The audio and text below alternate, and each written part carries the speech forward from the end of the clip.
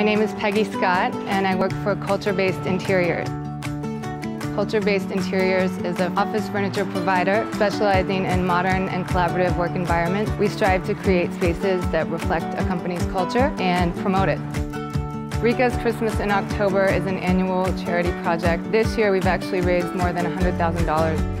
I knew I wanted to get involved in Christmas in October this year. I went to the meeting and saw there was a significant need for furniture, which is something that we're able to provide.